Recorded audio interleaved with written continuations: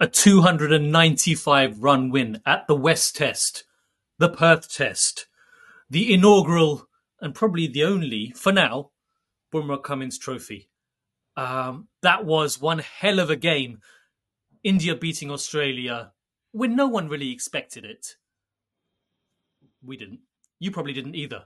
And the Australians sure as hell didn't. Welcome to the Kumble Corner. This is the review of the Perth Test. And I am Super Joshi, joined by Nakul Pande and Karthik Krishnaswamy. That is right, isn't it, Karthik? It is, Have yeah. I got your surname wrong? Good. In my head, I was about to say something slightly different in your surname. Anyway, let's start with you. What did you make of that? Me, yeah. Yes. I mean, probably one of India's greatest results ever. I mean, that's kind of an obvious thing to say, but it really is. And given what had happened before they landed in Australia, and given what happened in the first two sessions of day one, it was just mind-blowing result. And yeah, especially with the kind of team they lined up with all the doubts surrounding it, with all the absentees.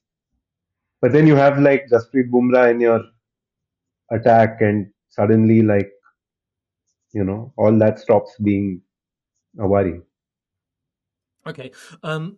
We on the last edition. You started talking about the whole test, and I interrupted you to say, "Hold on, man. I'm trying to get through." You talked about the whole series. I said, "I'm trying to get through the first day," and Knuckle said that I was being very pessimistic. Um, Now, with the batting, I was pessimistic. The bowling, I had a bit more confidence, and if someone goes back to listen to the previous show, I think that will be confirmed. So after the first innings, that India were knocked out for 150. Fair to say, I was like, "Oh, okay, this is not good." Luckily, by the end of the day, Knuckle was also proven right. Knuckle, that bowling performance. Actually, no. Let's start with the batting performance. So what did you make of? Was there much that the Indian batters could have done better in the first innings? There were a few loose shots. I mean, Jaiswal actually kind of trying to drive on the up early on. That Partikel's innings was pretty hard to watch, and I can't imagine was much fun to play. That 23 ball duck. It's really interesting looking at the. I hadn't really. Sometimes when I pitch changes over the course of a test match, you don't really notice it, but then they showed a shot. I think it was on the what ended up being the final day of the test match of Kohli. This is on the Fox coverage, which is what we're getting in the UK. Split screen of Kohli on day one versus Kohli on day three, and the picture changed color completely. It had gone from green to brown. So Australia bowled really, really well in those first two sessions. Hazelwood was outstanding. Stark was outstanding, and you got the impression that it was going to be a test match that was going to end very quickly because not necessarily that India would fall over, but that it would be a really low-scoring game. Even more so when Bumrah comes out and starts channeling Curtly Ambrose and suddenly kind of creates that. Everyone knows he's a phenomenal bowler and is a bowler who can do things that other bowlers simply can't do.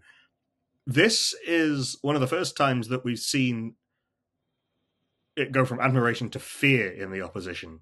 And there was, in the way that opposition that the Australian media are now talking about him, and the way that he's being held up, and the sense that you get when he comes on, and the relief when he gets through a spell, or when he finishes a spell and you're still batting.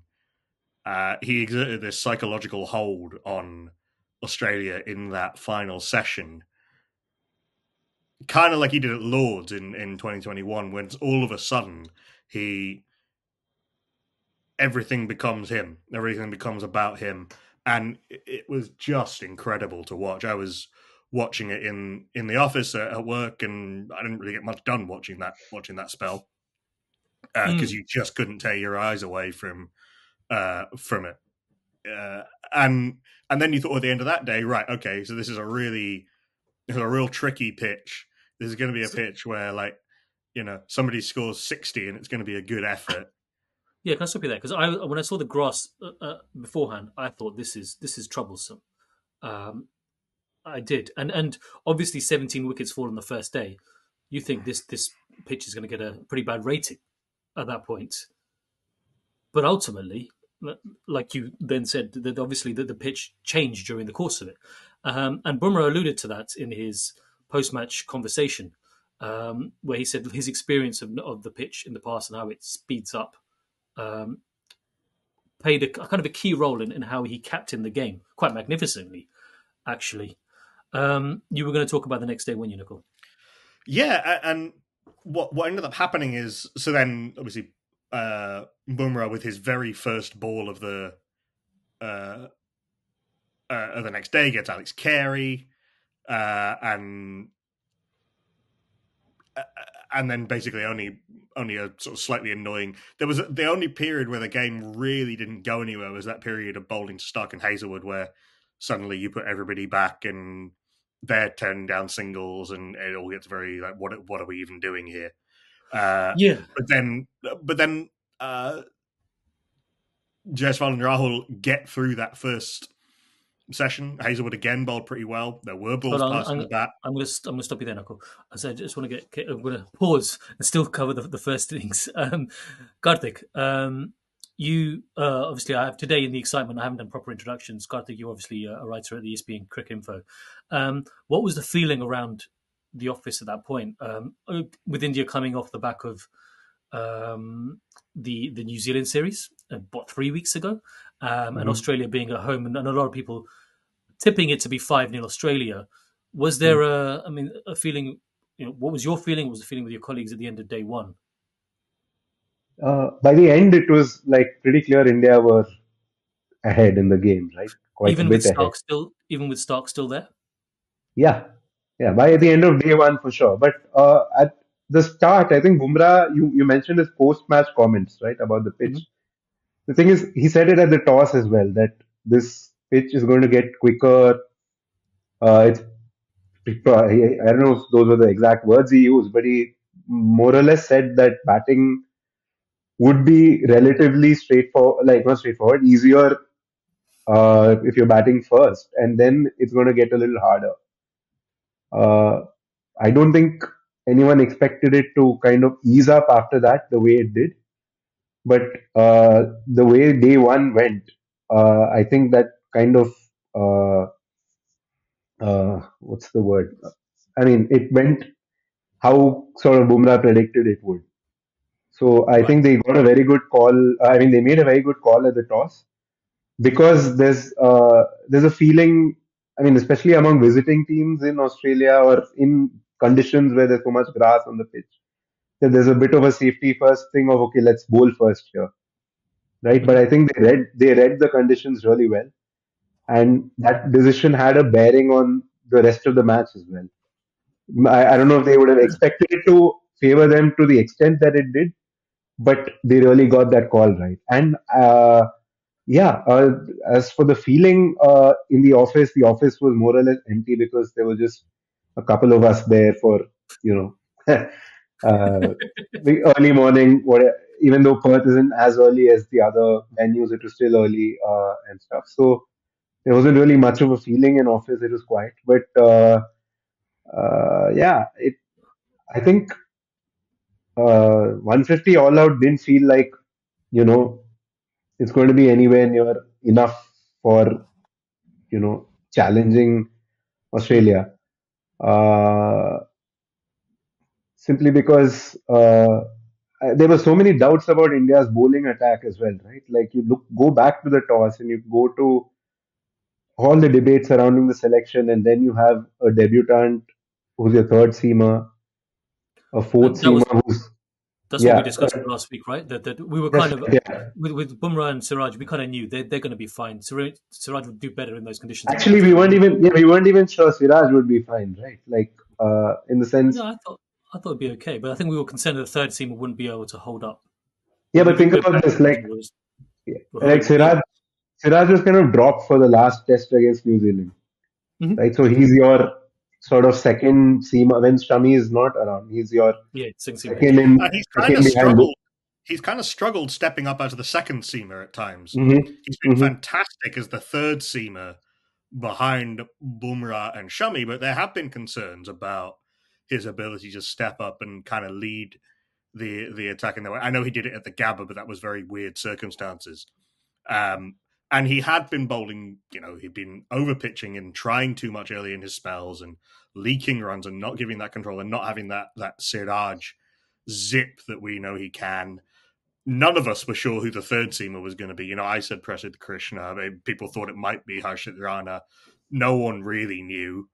Karthik Nitish was Kumar mentioned as well. Reddy, people assumed would probably play, but and Karthik was right, by the way, about his. I was a little skeptical about his batting, which was very, very impressive in the first innings, and then obviously helped Kohli put the hammer down in the second. And then still don't really know why they picked Washington over Ashwin and Jadeja, and we've never that's not really been explained at any point because it sort of became completely irrelevant to the match. But I think there's a couple of simple reasons for it. I mean, one was he is the guy in form coming into the series, and he's probably really impressed them in the nets and stuff as well. But also, like, I think he was picked for his batting. So it was a call. It was a call between him and Jadeja, probably. I don't know, like how he fielded quite a bit, right? Jadeja, in both innings, I think he did a bit of fielding. So I don't think there were fitness issues. But then he didn't bowl that much in the nets in the lead up as well. So I don't know what exactly the status, how bowling fit he is. Maybe he is, but the other decision was probably around, okay, we want someone for his batting. So between the two of them, they wanted probably the off spinner given the number of left-handers in Australia's lineup. I heard all of that absolutely makes sense. I mean, kind of between you can also that absolutely all applies to Ashwin as well. By the way, tall I off don't spinner. Yeah, but it's the batting that tips it in Washington's favor. Like he's a plausible number 6, number 7, possibly even further up the order if the situation demands it. Where Ashwin at this stage of his career isn't. Yeah, I suppose what I'm saying is I don't, as far as I'm aware, no one from the Indian management was actually asked the question or really kind of came out and didn't really come out and answer what the thinking was. So there's a lot of plausible explanations. I still think that all of those things kind of apply to, you can make the same case for, okay, Ashwin's maybe not going to bat 6, but he was going to bat 7 in this game, which he's perfectly capable of doing. We know what his record in Australia is like. It's very good in the last 2 series. There's a number of batters, particularly Travis Head, who have very bad records against Ashwin. And obviously, if you wanted to pick a seamer who can bowl and also comfortably bat in the top 7, that absolutely applies to Jadeja as well. It turned out essentially to be irrelevant to the match, but it was. You're right in the sense that while you assumed that India's bowling would be able to take wickets, it wasn't necessarily. You weren't looking at the attack and thinking, right, that's going to rip somebody apart in the same way that you have over recent years. Yeah, just and actually, based on the names of the people who were in it. We got to make the point. I mean, there were a couple of guys on debut. We're saying this way because it's in Australia, but also if we look at the other side in terms of spin, particularly, I know that Joshi took a couple of wickets, but there wasn't. This wasn't really a game for spinners as much. But Lyon had a bit of a shocker, and I expected more from Lyon, to be honest. I don't think he had. I think he bowled really well. It's just that by the time he had to do any kind of like long spells and like big bowling workload, the match was already kind of gone, right? And yeah, in he also the didn't score any sense runs, which is how he judged spinners, by the way. Yeah, no, he didn't. He absolutely didn't have a shocker. I can't agree with that. I mean, he bowled as well as he could have been expected to under those circumstances, and he got the ball to like, I don't know. I thought he was doing enough in the air, got some balls turning, and like he was. Yeah, and India could take some chances against him by then as well. The pitch was not, I mean, there were some balls that turned, but there was no major uncertainty in their mind. So if they decided, okay, I'm going to like step down and like, hit a couple over the top, they could do that. It was that kind of situation as well. So there's not much a finger spinner could have done in any case. Yeah. Well, unless you bowl medium pace. I know the Marnus isn't a finger spinner as such, but Marnus love to stuff me. Trying to go back to his Afrikaans roots, suddenly thinking he's turned into Alan Donald. I didn't think Lyon was quite at his best. I thought there wasn't quite that energy through the crease and that gorgeous overspin and dip and drift that he gets. But Karthik's right. Like by the time he actually got to do any series, but he bowled 5 overs in the first innings and they were bowled out for 150. He was basically bowling in the second innings. He probably, if there's a criticism, it's probably that he shouldn't have bowled those 5 overs in the first innings. And especially with Nitish Kumar Reddy, like really taking a liking to him and taking his chances. But they didn't look like chances because even the reverse sweeps, he looked in really good control of those shots. So one thing we actually haven't talked about much is it's kind of been lost in all of it. Rishabh Pant played a couple of the most unbelievable shots I've ever seen, even from Rishabh Pant in that first innings. That falling over scoop flip sort of thing off Cummins was insane. Absolutely ridiculous. To a fast bowler. To Patrick Cummins, it's not just any fast bowler He and Nitish Kumar Reddy actually kind of gave into something a bowler that feels weird when it's 150, but like he did something. He hit that crazy 6 against Saudi as well, didn't he? I mean, that just went out of the stadium. I mean, he didn't fall over, but it was still spectacular nonetheless. Right? And this is a guy who walked down to Anderson. He's proving he can do it and do it again. Basically, I think he walked at Hazelwood for his first ball in the second innings. Actually, the ball that Lyon got him with in the second innings was a really smart bit of bowling, throwing it wide and something. I didn't think Lyon was quite at his best, but mitigating circumstances. And again, but he also scored very little runs, which is how we judge spinners. His impact on Australia losing this test was pretty minimal. For sure.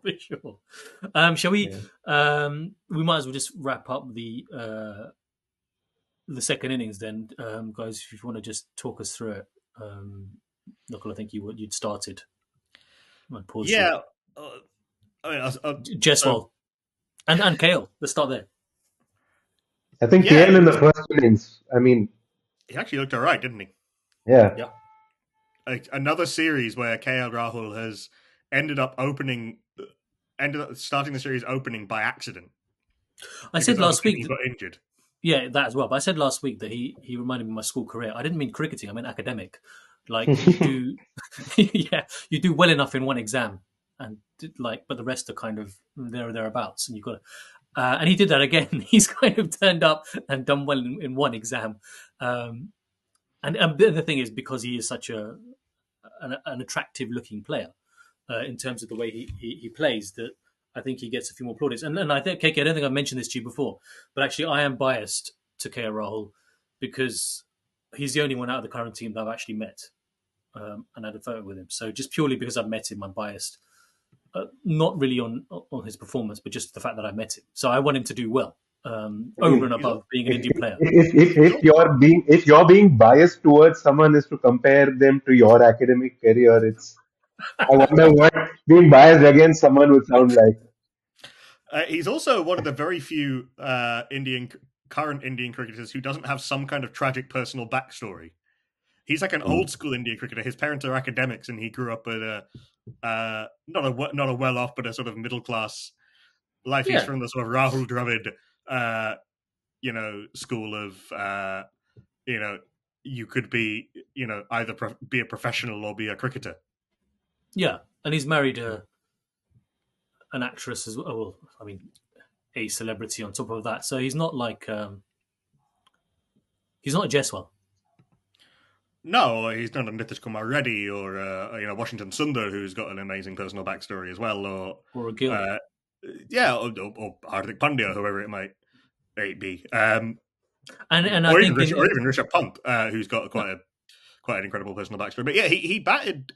He looked completely comfortable in the second innings, and there was even periods where Jaiswal was maybe getting a little bit over enthusiastic and just getting a little bit carried away, and KL Rahul just sort of calmed everything down a little bit. He'd take the strike for a little bit. He'd have a chat with Jaiswal. Then he'd sort of just very calmly just punch one past the stumps for four. And he batted really well. His reward is almost certainly going to be moved down to number 3, but we'll get onto that a little bit later. But yeah, Jaiswal again, as he did in the England series, just gave that impression that there was no way you could bowl at him. If you went wide at him, he cut you either or square drove you.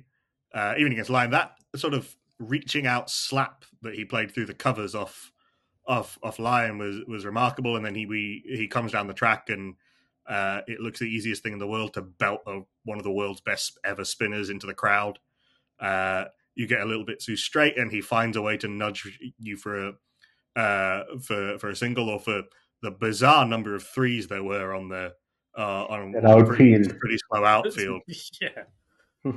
Including one that he ran really hard for 3 and nearly got himself run out trying to get Padikkal off the mark in the second innings, and India were obviously he ensured that that Australia very, very quickly were not thinking about taking wickets and trying to set up a meaningful fourth innings, and has kind of already become the guy that Australia are watching out for. Glenn Maxwell was on the final word, on the Grade Cricketer recently. Today, in fact, I think an episode came out and said that Jaiswal's going to score 40 Test hundreds. So this is the level of kind of hype that we're at with Jaiswal, and he is the kind of cricketer who invites that kind of hype. And then it set the stage for it was the perfect environment for Virat Kohli to come in and I just want to ask about that. So get himself to sort of going again. So look, KL stuck around with him for 77 odd with Jaiswal, a 200-run partnership. I think it was. Karthik, you might have the stats on this. That I think when was the last time something like that happened? I think it was a long, long time ago. It was never. I think it was. I think I heard somewhere that it was Jack Hobbs and Wilfred Rhodes. The last time a visiting opening pair had put on 200 against Australia in Australia. So it's quite insane. It's quite insane. Yeah. Think about Jaiswal. That's pre Second World War. Yeah. So two things I want to bring up about Jaiswal. One is the adjustment he made between innings, in terms of he gets out playing the kind of shot that everybody was worried for before the series. They're like, oh, he's gonna drive with hard hands and try to play on the up. Did he do something similar against Newcastle? Not Newcastle, against New Zealand. He was out in a similar fashion, I think. And he's I think in South Africa as well, he'd been out that way. So people were worried for him, right? How's he going to cope? And then second innings, he's letting the ball come to him. I think he shortened his back lift a bit, so he'd have a little more control of his bat speed and hit the bat path itself. And he was playing so close to his body. He was playing meeting so many balls behind his body and scoring so many runs behind the wicket. So that adjustment between innings is remarkable for someone so young. And also he's a run scorer. What I mean by that is there are technicians and there are stroke players and stuff like that. This guy, he just knows how to score runs. There's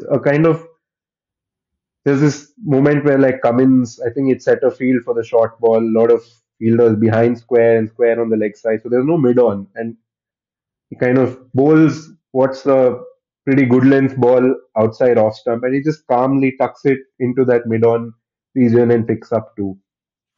And then, he's just going normally, but every now and then he just play a shot out of the blue. Like he just literally slogged Mitchell Stark for I think it went for 4, a 1 bounce 4 or something like that, like across the line kind of hoik.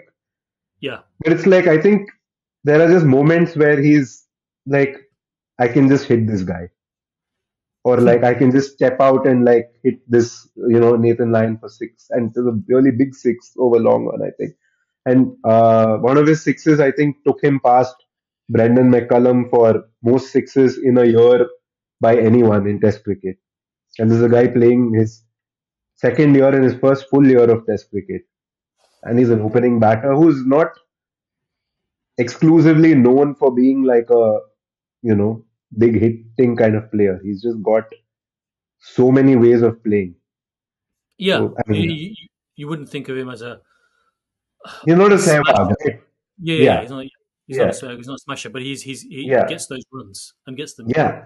He This has a is really he has an yeah. incredibly efficient way of just hitting the ball where the fielders are not, Yeah. and it sounds incredibly easy. Even the shot the ramp to get the 100. Yep, that's what I was going to ask you. Actually, good. That was next on my list. Yeah, talk about it. Which somehow he managed to put a little bit of fade on, so it went over fine leg. I'm not really quite sure how it got there, but again, like It was an edge, guys. It was an edge, a very well-deserved edge that actually went all the way. But it happens. How Like how fast and bouncy is the pitch for an edge to go overseas? I mean, not that it doesn't happen, but it was certainly thick inside half of the bat, but it's an odd shot to think of it in a sense because Hazelwood is a very sort of accurate line and length bowler. He's not a bowler who his bounces don't go flying like up past your shoulder where you can just easily. He had to do quite a lot of work to get himself in position for it, but it just seemed obvious because there's no fielders there. He's going to probably bowl back of a length. At that point, the bounce in the pitch was still very consistent. So I'll just ramp it over the keeper. He was trying to probably get it over first or second slip. yeah. But it very quickly once I think I said this in the first last episode, but once you can get a bowling attack, however good it is, thinking about something other than taking wickets in Test cricket, you are on top of the batting side, and that's what Jaiswal did. By the way, I just looked it up. It's not quite as the last visiting opening pair to get a double 100 opening partnership in Australia was Atherton and Gooch. Okay, Strauss. Oh, okay. Okay. That's still what 30 odd years ago. Yeah, it's the first time someone not a pair not from England has done it. Right. Ever. Yeah. Wow. And that's with I think Sehwag hit 100 in the morning or something against Australia once, didn't he? 195 in the MCG. Was all of that in the morning? I didn't realize the whole. No, he got out either just before or just after tea on that. Yeah, but it was ridiculous what he did. He was I think it's the first time that India have ever put on a double ton partnership in Australia. The previous best was Chris Shrikant and Sunil Gavaskar in Sydney in '86, which was 100 and 191. It's also since complete ball by ball data has only been around since 1998. But it's the second longest opening visiting standby visiting pair after Cook and Strauss in the famous 517 for one. Brisbane, that's right. It's quite incredible. You mentioned Root, so let's talk about Kohli. because there's always that comparison. I don't think we did mention Root, but we'll go with it. No, so you mentioned Cook. You mentioned Cook. You mentioned England. I'm making my own segues up. Ben Duckett, what was? Ben Duckett. Baba Ben Duckett is very proud of his shagird, his ustadji. Yeah, call him Ustad Duckett. As he was sitting and watching the paddle not go up in Jeddah for him. Yeah, more about that. More about Jeddah, Jedi's and on. But I think I thought you'd mentioned Root as well, but clearly you didn't. You just mentioned England and Australia, and that got me thinking about Root not having scored a ton there. which is just seems to be something that really the tour preoccupied around that. Darren Lehman, apparently. Exactly that. Yeah, Uncle Fester was on it with our Rooty. Look, Australia have been really struggling in this game. They've been bad. I mean, Australians are saying Australia have been bad. I don't think they've been bad. I think they've been good. But tongue in cheek, we could say of Australia been so bad that even Virat Kohli scored a ton when he hasn't done it in a long time. I mean, look, before Curran flies over and punches me, let's talk about Kohli's innings because even then, not everyone scored a ton there, and he did it well, and was ably supported by a few people, but also Nitish Kumar Reddy, I would say, in the latter stages of the game when of the innings where he could just let loose, shall we say. Nakul, you were going to start talking about that before I paused you, so go on. Tell us about Kohli. Yeah, it was just, you couldn't really ask for better circumstances, could you? If he'd fumbled it there, it would have been a real fumble. Not even that. It was just that Kohli, when he doesn't, Kohli was able to just think about just batting because there was so much time in the game. They weren't worried about, I was kind of thinking they wouldn't even bother declaring. They just keep batting and batting and batting until they get bowled out. England scored 800 or whatever it was in Multan recently. Isn't if they're going to go and try and do something like that. But there was still a good 2 days left, or it is even if they batted out the day. Do you know what I mean? Yeah, exactly. But Kohli was just able to ease himself in. It must be a really odd and unusual feeling for Kohli to be batting and all the attention not to be on him because of the way Jaiswal was playing, and he nearly chipped up a chance when he was still on naught, didn't either one that just bounced short of point. But it didn't take him too long until he actually looked just really comfortable and like he was really at ease with what he was doing. Like his feet were moving well, he was driving square, he was getting over the ball, and that he's got out a lot recently. That clip through mid wicket where he's either spooned one up in the air or a leading edge or an LBW or something. But it all seemed to be moving really nicely. I don't know if somebody was sledging him or not. I think a lot of the Australians have been saying that they wouldn't bother sledging Kohli because it only seems to fire him up. And then there were the little bits of new Kohli. We saw some more sweeps than we've seen recently. We saw a lot of very fine sweeps. And when Lyon went round the wicket to him, bowling into the rough, he started bringing out those paddle sweeps. He didn't seem bothered when Nathan Lyon turned one the entire width of the pitch to him that bounced over the stumps. And then when he decided to cut loose, it was really like one of those Kohli one-day innings where he decides, right, none of you can bowl to me, I'm just going to go. Like that second 50 came off 46. First 50 came off 94 balls. His second 50 came off 46 balls. And it was just glorious to watch. It was kind of at that point, him and Nitish Kumar Reddy were kind of, the result was already quite clear. They were just kind of negotiating over the margins, but it added that little air of sadism to what was happening that just made Australia just want to not be there for a while. You had to grind him down a bit. And look, he needed the practice out in the middle as well. And I think it's his 7th century in Australia, right? That's right. Yeah. Again, the first non-England player to score that many in Australia, which is remarkable. I saw some comments. At 6, and he's got 7 now. Yeah. So yeah. I was just going to ask you, Karthik. Yeah. I saw some comments online that he was fired up more so than usual. Obviously, more so after dropping. How can you tell? I think it was after dropping in the first inning where he dropped that catch. It fell out while he was falling, shall we say?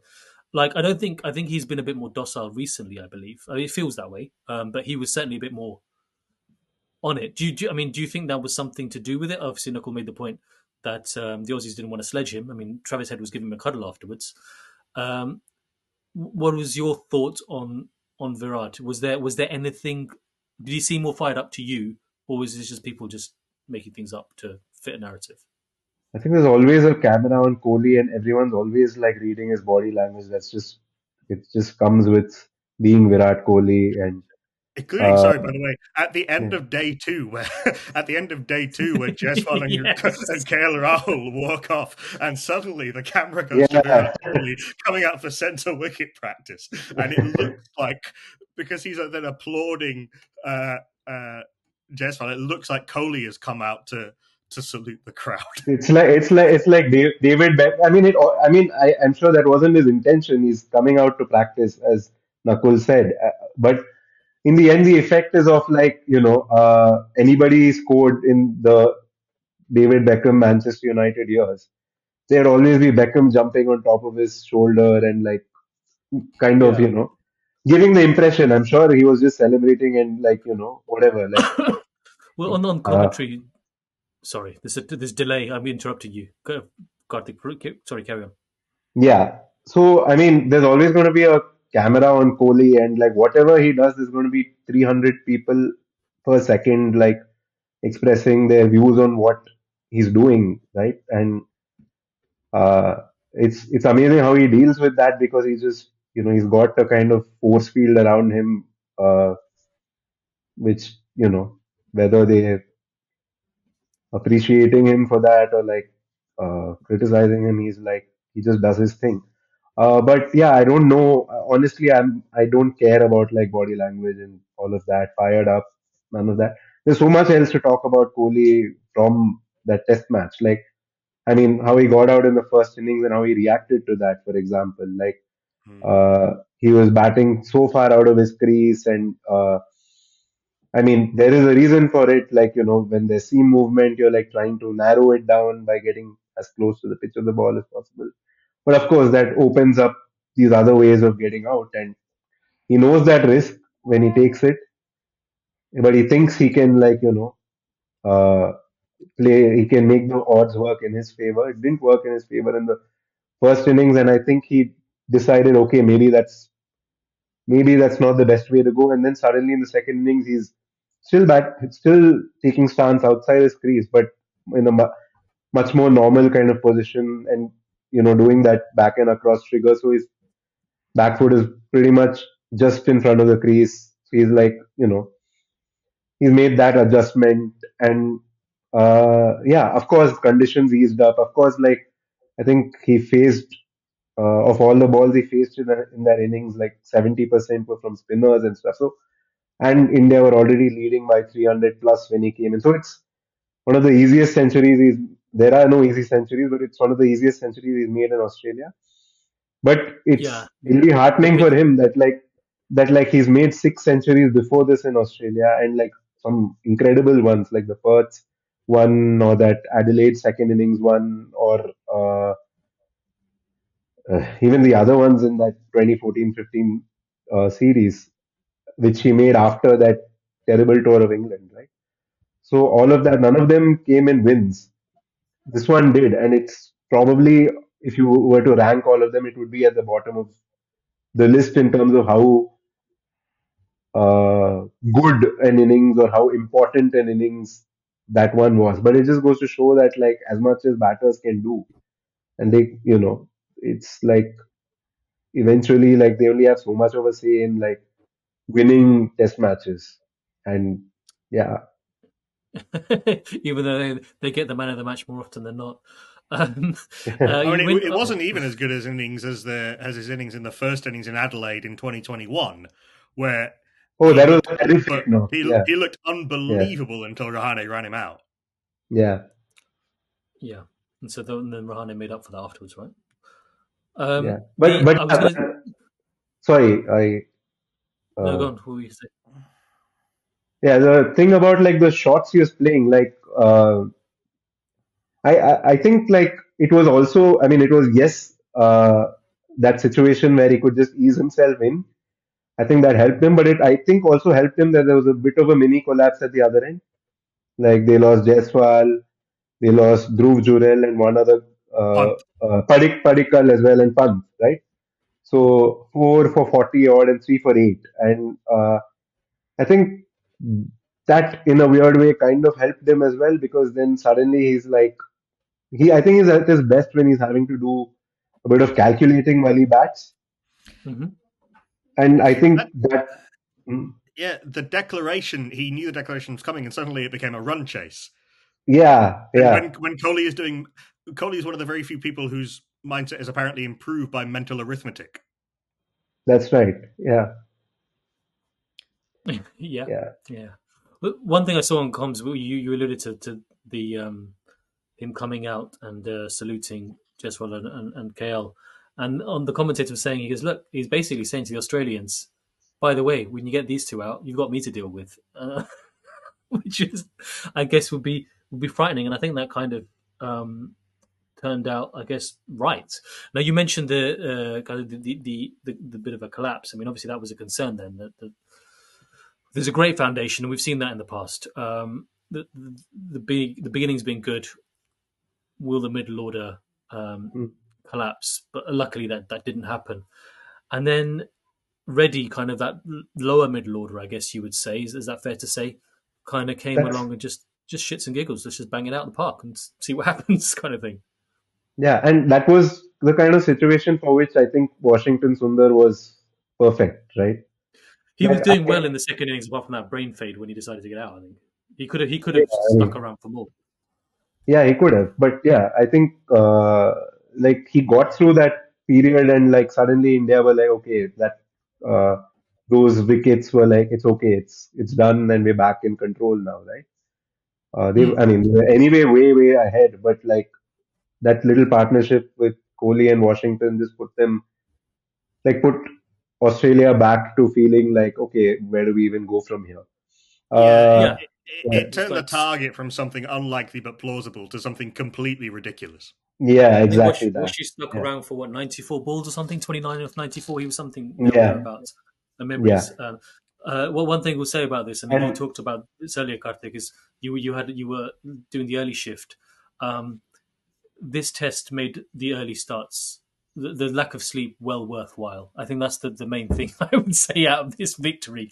It's like, the lack of sleep, best I've vasul, in that sense. Sorry, you were going to say something, Karthik, were you?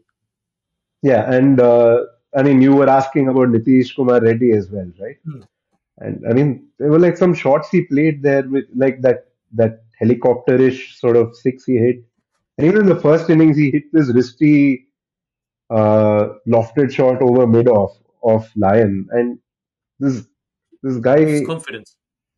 yeah, confidence, and he's got that sort of basic ball striking, like an elite level of ball striking ability, right? And yeah, Hmm. you see why like selectors pick someone when they don't really have first class numbers to suggest they should be playing test cricket. He came out and looked like he belonged, and he Yeah, acted like that. And he was like, "Yeah, this is me," yeah, and that swagger was great to see. Especially Um, given that he came in at 73 for 6 in the first innings. hmm, yeah, exactly that, exactly that. Um, Captain Saab is back in the country. Apparently, he was FaceTiming or video calling the troops beforehand. Ravi Shastri said he walked into the Indian dressing room and saw that happen. Fox put up a still photograph of him arriving at the airport. Well, they want those numbers. I think is probably what they want. he Unfortunately, Gautam Gambhir's had to go. did a bit of pink ball batting in the nets as well when the match was still going on. I think. Yeah, they were showing those clips Yeah, during the stream. I think yeah. unfortunately Gautam Gambhir's had to return home for family reasons. So Mhm. we hope there's nothing too serious, and he's going to be back before the next match, which is I think it was an 11-day gap, which is quite a lot. Yeah, I suppose it kind of makes that a little bit more manageable, and hopefully actually also for Sharma to get acclimatized and Shubman and they Gill to play a get practice game as well, too. sure, Two-day and game. Yeah. Gill to recover as well. Um, CA was saying, Cricket Australia was saying that the game was they'd lose about $2 million a game a day. Sorry, so they were hoping it would last more than 2 days, and it did. But India still made sure they lost some money by wrapping it up inside 4 days, which is, I don't know. By the by, it's just a bit funny, I think. Guys, we're going to talk about. We have to talk We about. should talk about Jasprit Bumrah, I think. Go on then. We I can talk mean, about. yeah, sorry, I feel like we've gotten quite a bit of distance into this podcast, and like we've really not spoken about The the guy. captain. Yeah. Yeah, The guy. Sort of take his yeah, absurd excellence as read. Yeah, yeah. I mean, it's something else. He's not only a great bowler, he's also got a great booty, as his wife said. That's one of the most pure, wonderful moments that I can remember as a cricket fan. It was just flirting with your spouse in public should be encouraged. It's absolutely wonderful. It follows up on the "What's for dinner" comment after their interview. I think last time was at the World Cup, which was gold as well. Sanjana Ganeshan is a media professional. She knows what she's doing. Yeah, and imagine you're a good-looking media professional and a sports presenter in a male-dominated game, and you're out with your other half, and no one's interested in you. They want to talk to him. No other female sports personality has that experience, I reckon. No, I suspect my auntie Lungren is not particularly bothered by people asking for Stuart Binney's autograph when they're out in public. But yeah, people. It's been picked up so much that some people are starting to get annoyed by it. The fact that people have recognised the fact that Bumrah has these odd physical quirks in his action, which make him even harder to play than he already is. Like the fact that he's bowling from he's releasing the ball from like a foot in front of the crease. Well, look, if Australia can't report him, though, can they? Oh no one saying anything about that. But the fact that his angle of release means that there doesn't seem to be any clear difference between his bouncer and his regular length deliveries. The fact that he can bowl like big dipping slow balls at the very last minute with no apparent change of action. The fact that you can't quite get set against him and your trigger movements are a bit off because of his run up and the ball comes out a little bit later than you think it's going to. He'd be hard enough to face with those skills and that pace and that competitiveness and that ability to suss out a batter in conditions, even without all these unusual qualities to him that just kind of maximize and add to how difficult he is to face. And now he's added that he's gone from kind of being an awkward customer to a really good bowler to carrying an aura with him. That we really don't see very often. And he's, if you're picking a 21st century World 11, he's in there. He's in an Indian all-time Test 11 for me, no question. Yeah. And he's one of the all-time absolute great fast bowlers. I don't know. There's been a lot of incredible fast bowlers over the years, but Bumrah is doing things at such a high level and has been doing for such a long time that I think we're no longer, we've long since passed the stage of him being a bowler with an unusual action. He is a genuine out and out banker match winner in any conditions. A lot of captains, I'm sure, have counted themselves very lucky to be able to just throw the ball to Jasprit Bumrah, and now Jasprit Bumrah knows what that's like. Yeah, and he said, obviously, I can decide when to bowl because I know when I'm fresh or not. I mean, look, there are plenty of players with unusual actions, unusual stances when batting. They're not all just Bumrah. That's not, I mean, so there is something aside. If you can have an amazing booty and still have an average around 20, the booty is an important skill and an important physical attribute for a fast bowler. As has been Fred Truman said that, right? As has been done for many, many decades. Yes. By the way, best in current cricket, Lungi Ngidi. Look it up. But a few of the deliveries that Bumrah, even when he's not bowling well, which is a relative thing in Bumrah's case, takes wickets. But like the ball he got Smith with in the first innings, kind of the perfect ball to play on a batter who's trying to find his form, who loves to jump across the crease. He suddenly gets balls basically an off break at 85 miles an hour. He was a Travis Head inside edge away from I actually found myself, I was looking through the list of all of the Test hat tricks. I think Labuschagne, Smith, and Head would probably have been the highest caliber Test hat trick ever.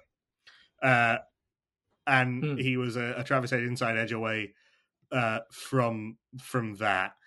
I slapped the sofa hard when that happened. I was like, no! I was watching that bit I saw live, and that was painful.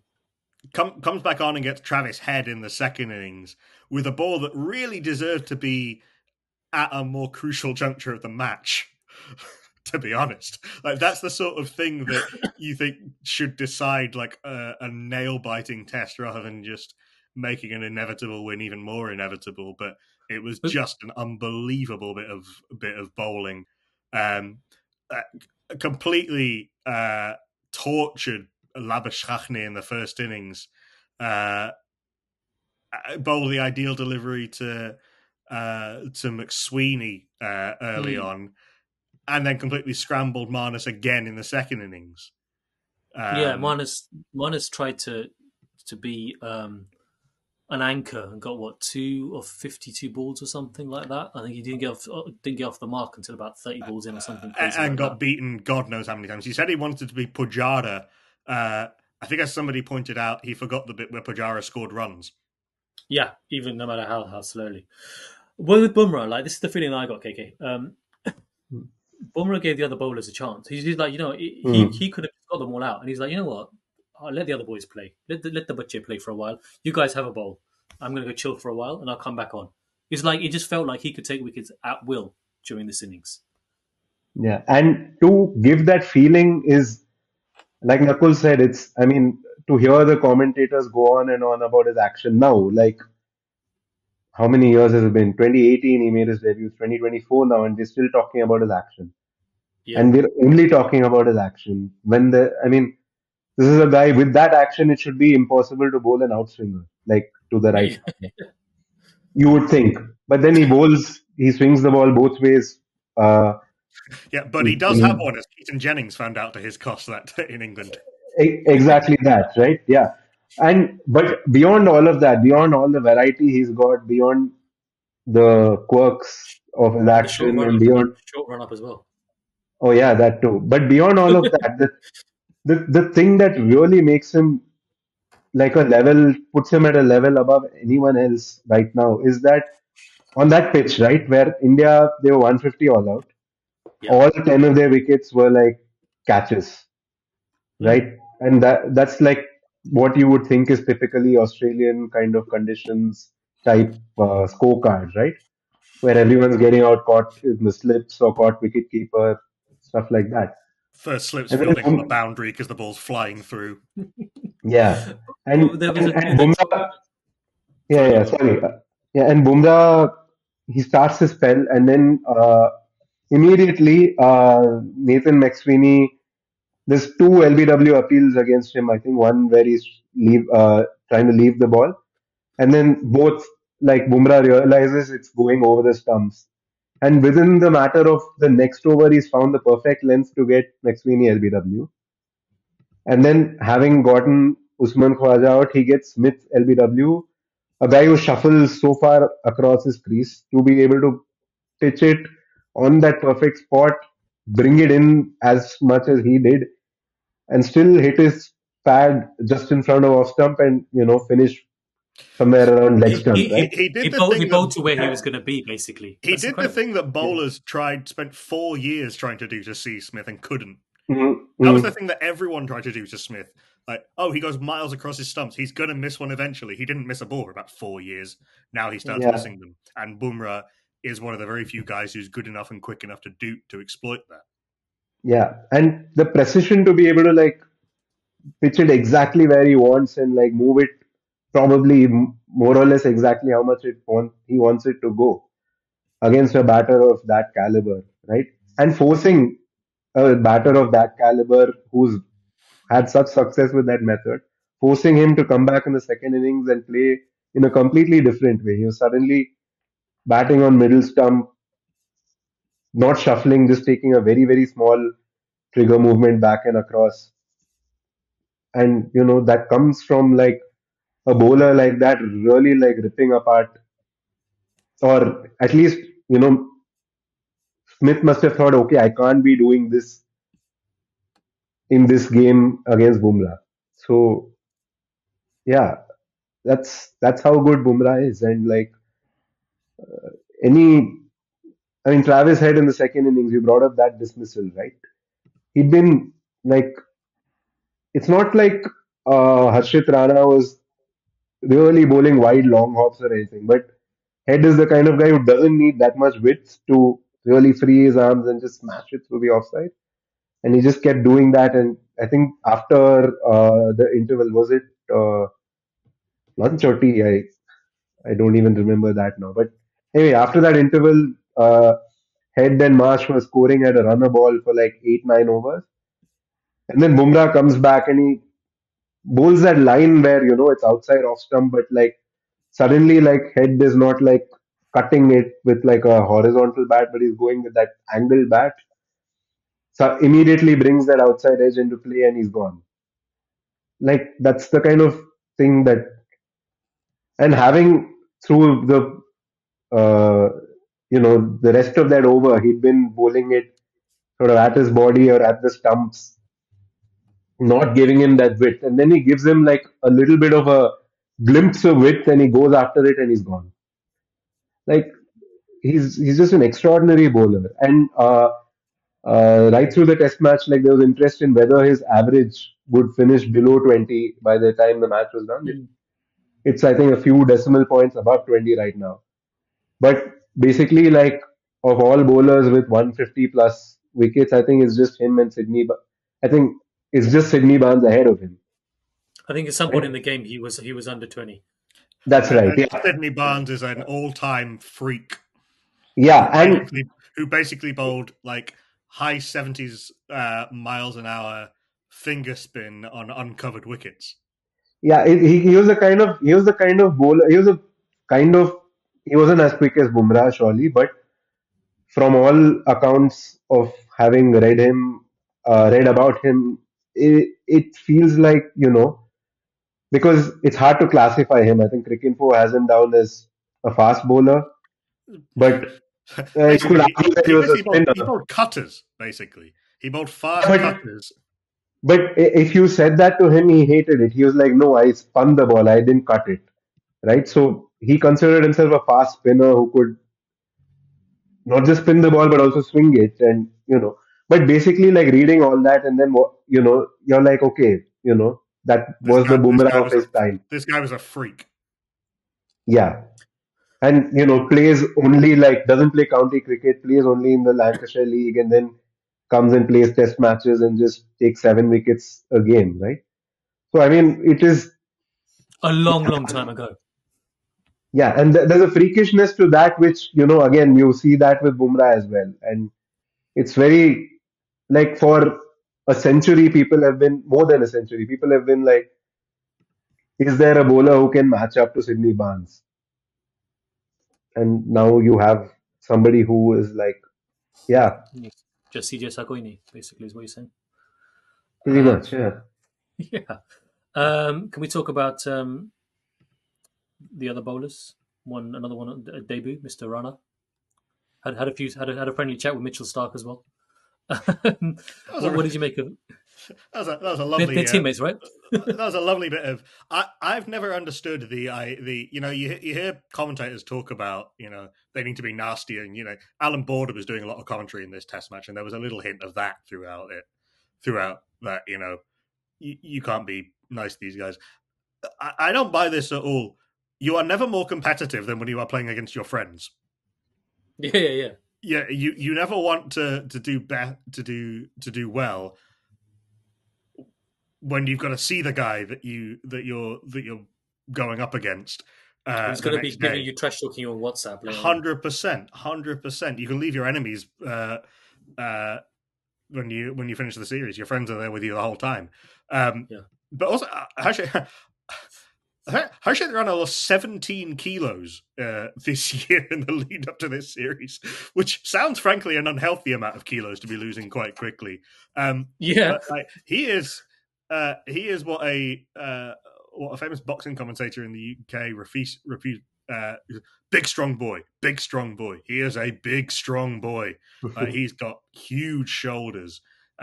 He looks like an Australian fast bowler in terms of his physique. Yes. Like he's kind of vaguely triangle shaped because his shoulders are so wide, and the amount of times I heard he bowls a heavy ball on commentary, which is one of those cricketing phrases that doesn't mean anything, but everybody knows what it means. And I said that I would have gone for Prasidh Krishna. That's purely out of familiarity because I've seen a bit of Prasidh Krishna up close, but Harshit Rana also has that ability to get disconcerting bounce off a length and get the ball to move in sharply, and he's at you all the time.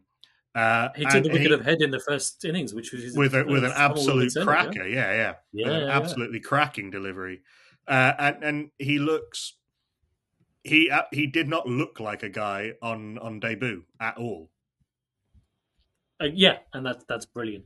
When these guys can feel like they belong straight away. We've seen enough, unfortunately, people like KS Bharat. He came in and maybe his position was slightly different because he'd been an understudy for so long, but he just flapped around for a while, and that's why Dhruv Jurel came in as the wicketkeeper, because he was just sturdier, right?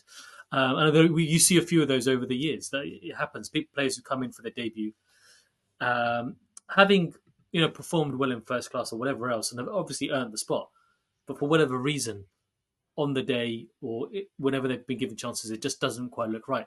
Whereas Rana looked the part, and the other chap we were mentioning earlier on, also Nitish Kumar Reddy, looked the part when they came in, and that's, I guess, it is really is good to see. While we're talking about selections and stuff, something that I didn't put in our list actually, Gautam Gambhir. Do you think? What do you think he's learned from this? How would you assess his input into this? Because actually, from the outside, it looks like pretty much this was Bumrah thinking of what to do. It didn't feel like there was a team. It just felt like it was Bumrah, even as captain. But I'm surely there must have been some discussions with coaching staff. Have you heard anything, seen anything? Because I've not actually seen any media interaction with Gambhir either. I mean, it's very hard to say who. I mean, it's obviously like all the decisions go through like at least the Sorry, strategy decisions. not just the selection. I don't mean, sorry, I misled. The way I said that question was not right. I didn't just mean the strategy. I just meant overall everything in terms of the coaching, the planning, the game. Mm-hmm. Yeah, again, it's really hard to say who comes up with these plans and who gives them the final sort of like approval. And it's like this is a bit of a committee kind of thing with captain, coach, and maybe a couple of senior players. But yeah, I don't know. I think I feel like Rana, Reddy, and Washington playing this game. There's a bit of a stamp of Gambhir about that decision to me. Like again, I don't know how he is in a team environment or how he thinks when he's not like what you are as a media personality can be very different to what you are when you're like handling a team, right? You don't you don't say the kind of knee jerk things that he often does say when he's asked to say that in the capacity of a media interview, right? Yeah, Like yeah. So we'll I don't definitely get onto that when we talk about Hazelwood. But yeah, too similar. yeah. Should we Yeah, say? so I'm sure he might be like a far more measured and like thoughtful kind of character in a dressing room environment. But picking all of those three felt like a very Gambhir thing, just I don't know, from how it just felt. Do you think Uh, Sorry, go. yeah, and I think just bringing like the whole Washington Sundar arc of bringing him out of the Ranji Trophy, like just being like, look, you know. I'm sure the selectors played a part too. They must have watched because he came in. We thought because he scored that century and like gives them a kind of all-rounder option, but they were really looking at probably a really improved bowler who also comes in with this hugely impressive batting ability. Did Washi Yeah, do enough? Did you think he's done enough to keep his position, keep his place? I think every test match in this series it's going to be conditions driven. I mean, we spoke about how impressive Rana looked, right? And he did. Mhm. Like the raw material is fabulous, but he was helped by the conditions on day one, especially, and on in on a flatter pitch. I think in because he went at like 4 point something through this test match, right? I think India might not want to risk playing him where he doesn't get quite so much help. Uh, so he's a work in progress, but the raw material is amazing. But It's yeah, to pretty answer your unlikely. question, It's pretty unlikely yeah, anyway that, barring potentially Bumrah, it'd be pretty unlikely for any of the other fast bowlers to play all 5 Test matches anyway. yeah, maybe Siraj Yeah, would because of his experience and like he looks in superb rhythm. Honestly, I think just playing like in India, I think you need slightly different old ball skills compared to what you need when there's a bit of seam movement and like his wobble seam ball really comes into play and all of that. So I think Siraj, if he's fit, if Bumrah and Siraj are fit, they're probably going to play all 5 tests. But the rest of the attack, I think they'll pick based on the conditions, and that goes for like Washington as well. If they think they want a spinner who needs to bowl long spells and needs to really like take up a large workload, like a comparable one to Nathan Lyon, they might go with Ashwin or Jadeja, or in maybe if it, yeah, maybe two spinners in some conditions. So they have different options. I don't think they're yeah, going to be wedded to. Okay, he did well here, therefore we have to pick him in the next game. it's a squad game basically. Yeah, It's a yeah, squad series. Yeah, that seems fair. I mean, you raised a point there about extended periods. Can Washi handle extended periods as a sole spinner? That's like an unknown, really. Do you know what I yeah. mean? I But think not he under has those. ability wise. I think he has it, but I think there's still a little bit of he's still learning to bowl in Hmm. Test cricket. I think, Yeah, and when you're playing away from home, you've got to learn so much more. Uh, I don't know. People who start doing well in Australia do it on the second, third toes, right? yeah, And and as much as With the much. exception of Siraj. I mean, I'm talking about spinners here. Yeah, Sure, yeah. yeah. So yeah, so I don't know if they'd quite trust Washi with like kind of conditions where they like look, we're picking you for your bowling and not so much your batting. Sure. And well, look, we're going to delve into that more in the next Mm. episode because convening there's enough space for us to do a preview of the Adelaide day-night game next week, and I think there'll be plenty of conjecture and things to talk about, and new information that comes out by then. And a tour Um, game. well, yeah, Mm. and that as well, guys. Karthik, you obviously just mentioned Gambhir's press manner, media manner. Um, one person's been criticised from the Australian side, Josh Hazelwood, for something he said, and I think he's been criticised for things he said in the past as well. I'm not sure this isn't Michael Vaughan just taking the piss of Australians, just making something out of nothing. Ravi Shastri backing him up. But what did he say? What's the game? What's the plan now? And he said, "Well, ask the batsman. I'm going to be, relaxing, getting a massage, and thinking about the next game." On the one hand, it's quite a flippant comment. So look, I've done my job. All the batters know more. Um, on the other hand, it's defeatist. He's already thinking about the next game. He's not thinking of winning this game. Or you could say, again, on the other side, actually, he thinks the batters have got the job in hand, which I think is a point no one's making. What do you make of this? And then the Australian meltdown as a whole, because Australia really have, it's like India was after the second game against New Zealand after the series loss. It's like everything is wrong. Sack the whole team. Talking about people saying Marnus should be playing club cricket. Not just club cricket, second or third team club second cricket. or third, yeah. Exactly, the third. I mean, that was quite ridiculous. This is the classic journalist trap. We say all the time that we want people to be themselves in press conferences. Why are they so media trained? Why do they give us such boring answers? And then someone comes out and says something that they actually think, and we say, "Why did you say that?" This had such a again reference again. Any danger, lads? It basically every bowling attack around the world ever has thought, lads, can you just give me a little bit of help talking to your batters? The amount of times that James Anderson must have wanted to say this in public after he's had to come out and bowl 3 hours after he's just bowled again. Yeah, there was I thought it was quite sort of refreshing but unremarkable. To be honest, I mean, what is he supposed to say as a number 11 when Australia are 500 behind? I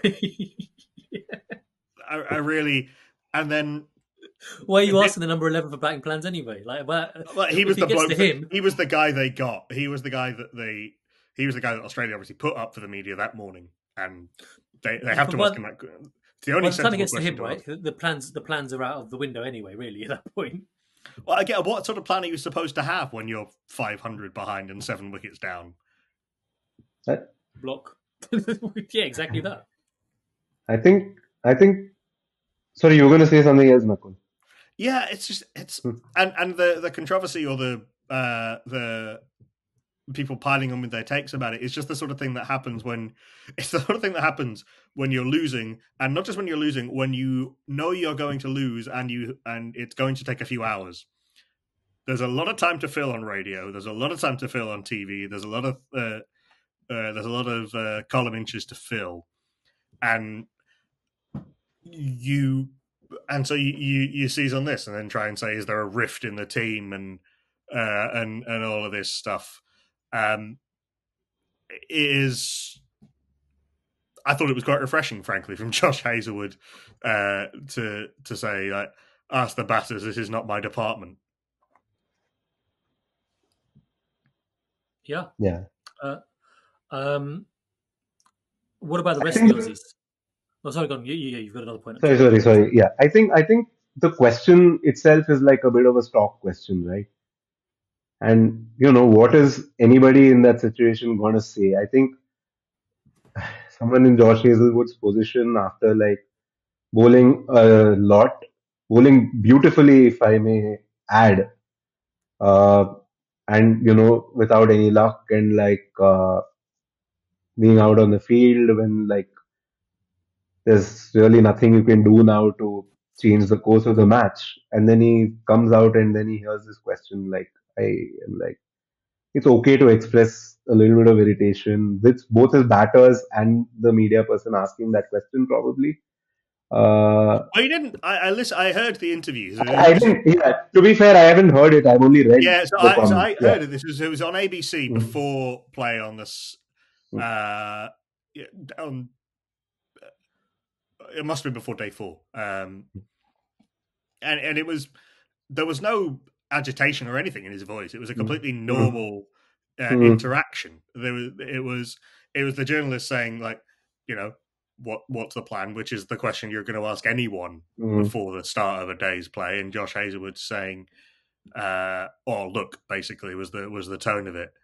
Like, there was no, maybe there was a bit of like, any danger of you guys scoring some runs and doing your job, but like, it wasn't a rant. It wasn't angry. It wasn't anything like that.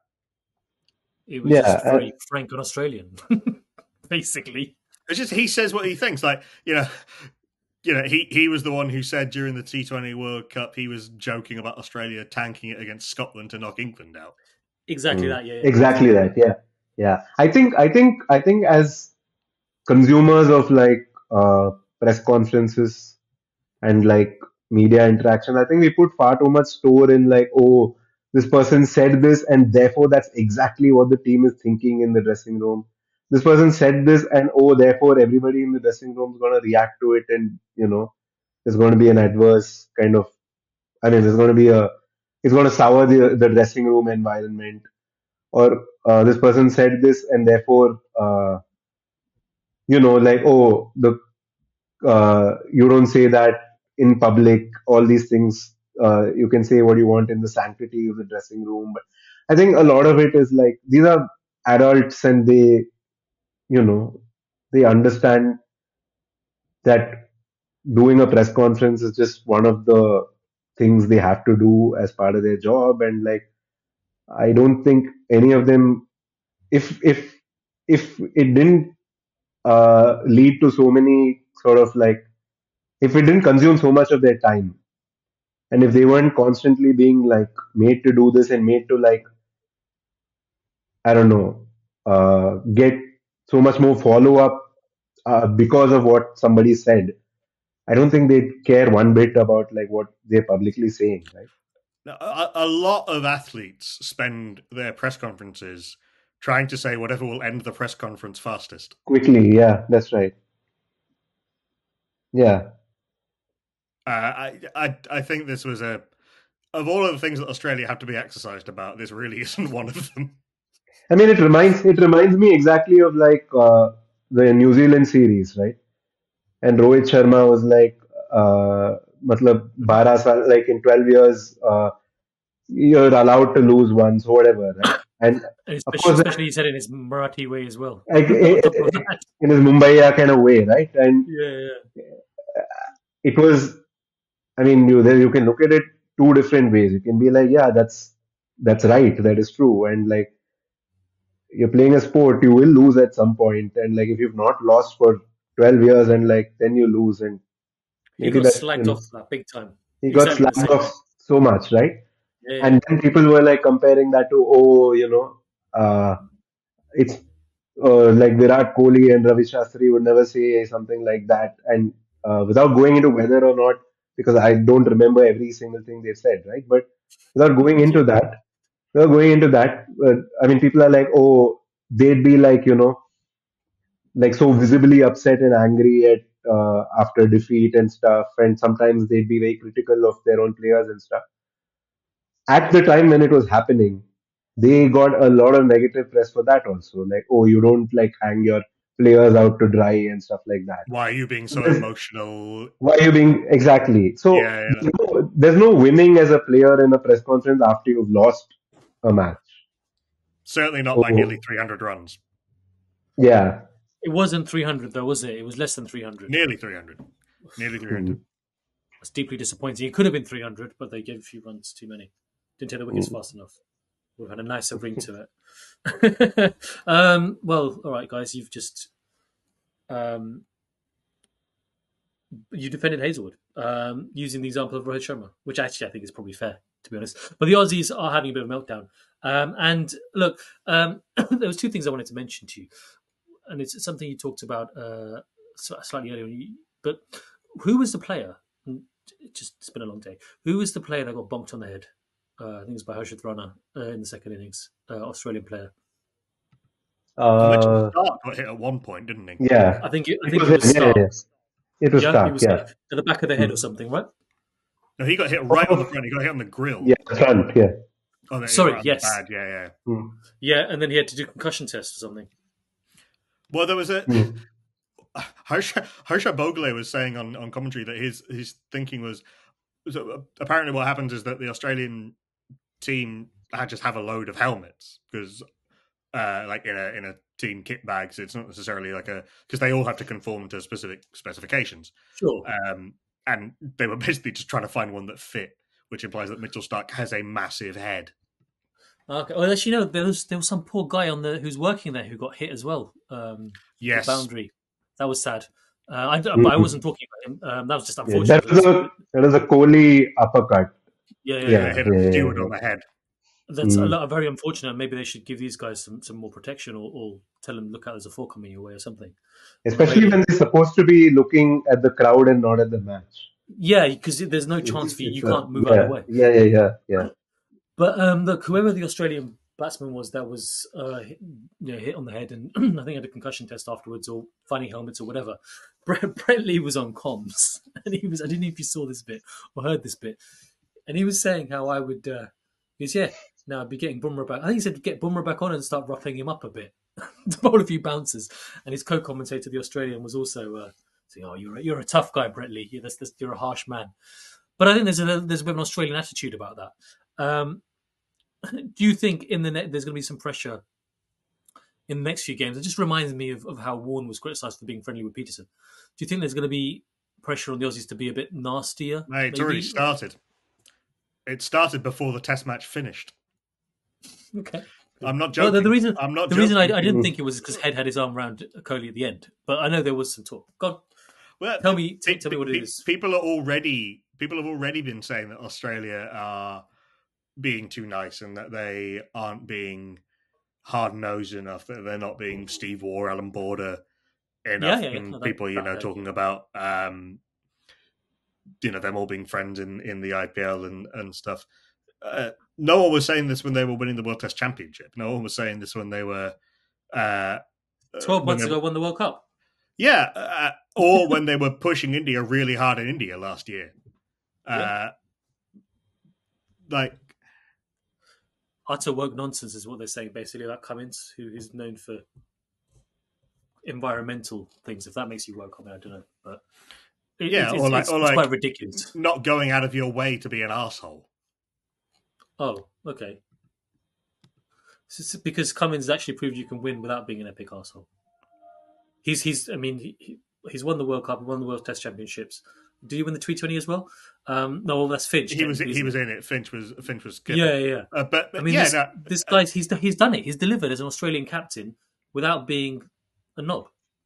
Essentially, I always got the impression with some, like in particular Steve Smith, that whole macho carry-on was actually distracting, and it wasn't really what he wanted to be doing. And it was an act.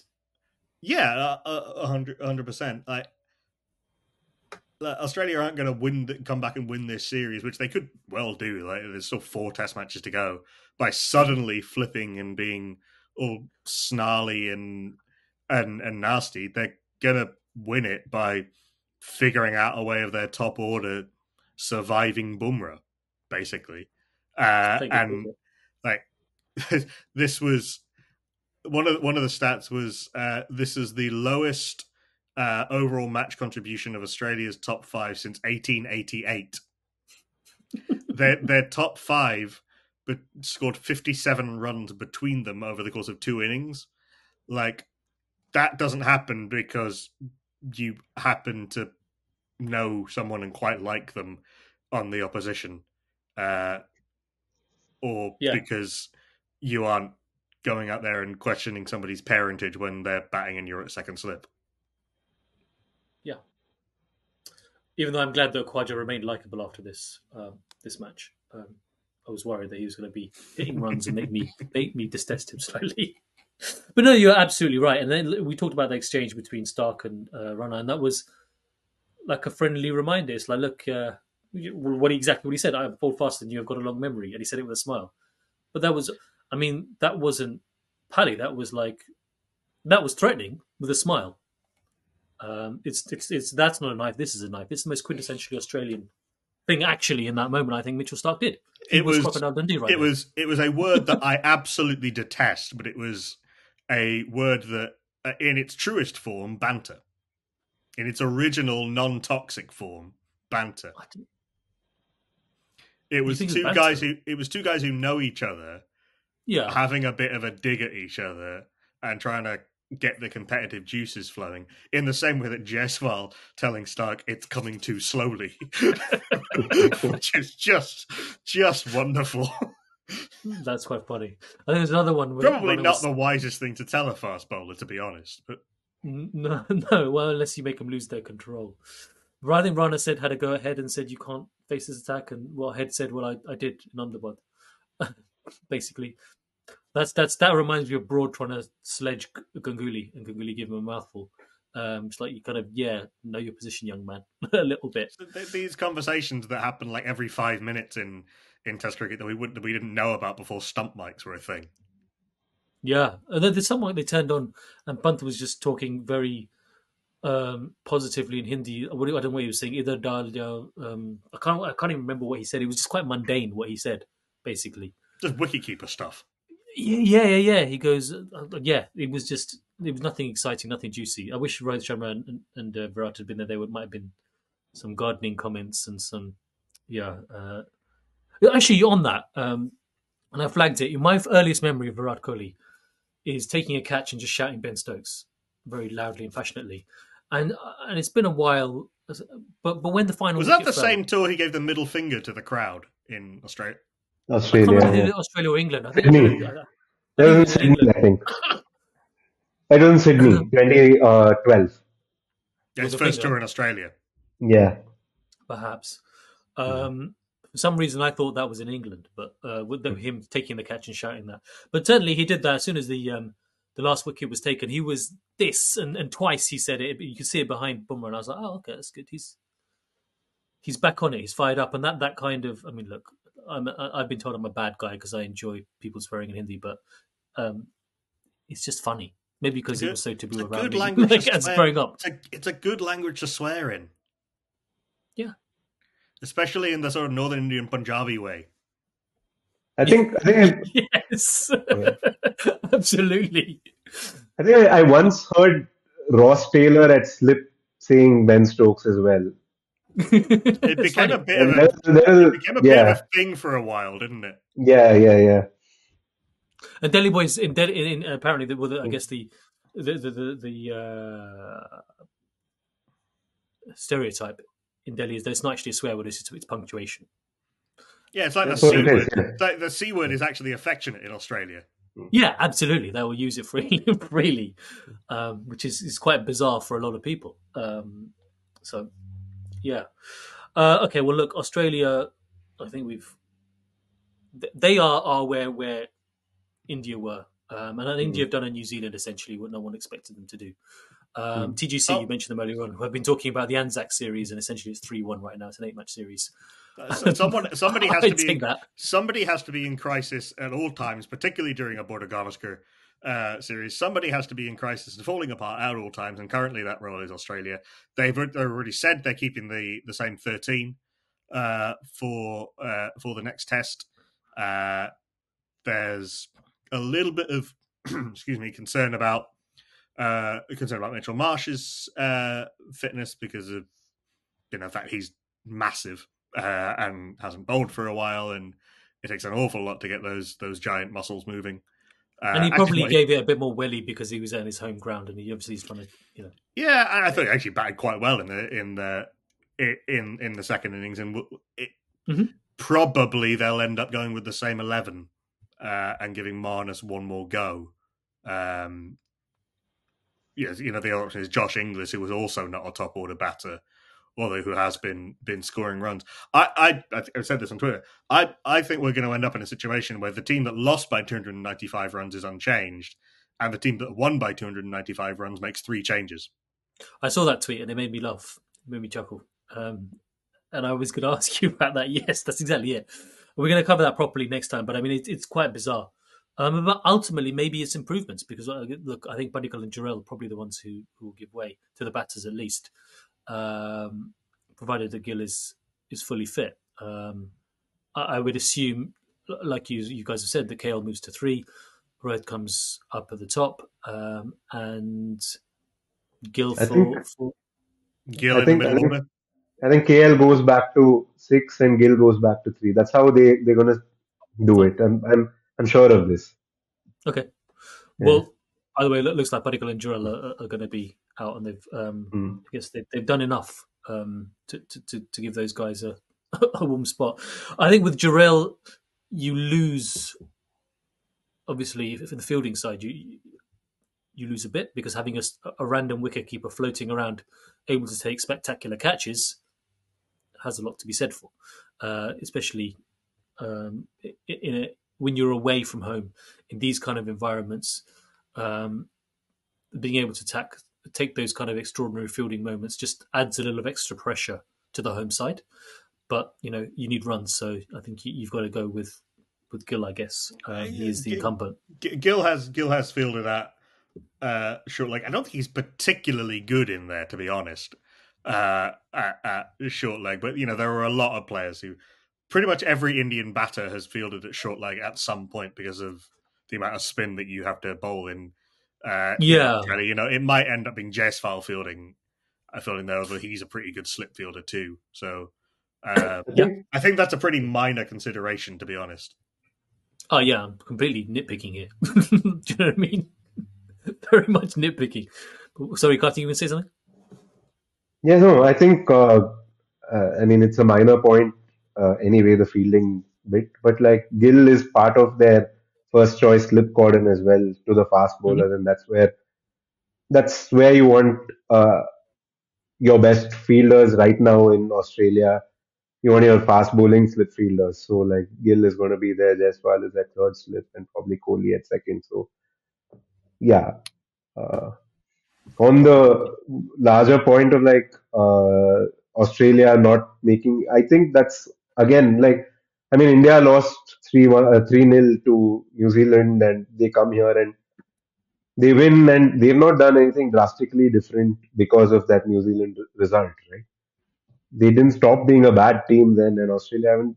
They didn't stop being a good team then, and like Australia haven't stopped being a good team now. So yeah, I suppose the most drastic thing they did was not picking Jadeja or Ashwin for the for this test, but all for the a fast pitch, all of the other choices were injury enforced or absence. Operations related. It's not as though Australia have a batter who is. I suppose this is part of the problem, but Australia didn't have a batter making an inarguable case. Otherwise, Marnus Labuschagne might have already been dropped for them by now.